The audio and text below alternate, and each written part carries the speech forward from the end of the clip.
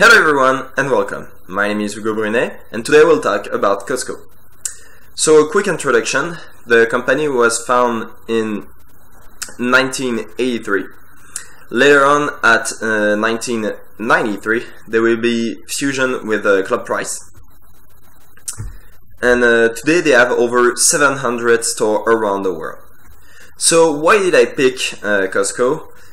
It's because they have a very practical way to manage their human resources. First of all, if we will talk about the employees, they are paid really well and have a lot of benefits. Like for example, health assurance, drugs assurance, etc.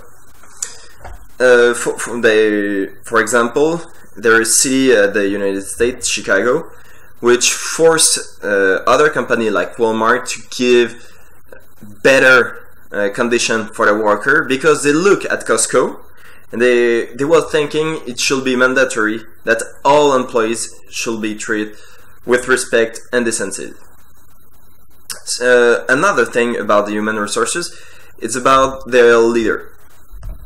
Their leader have a very specific way to lead the enterprise, which is for the biggest decision,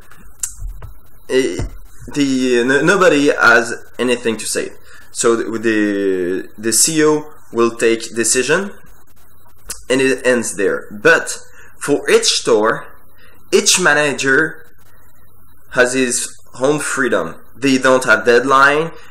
For sure they have a line to follow, which is the company objective.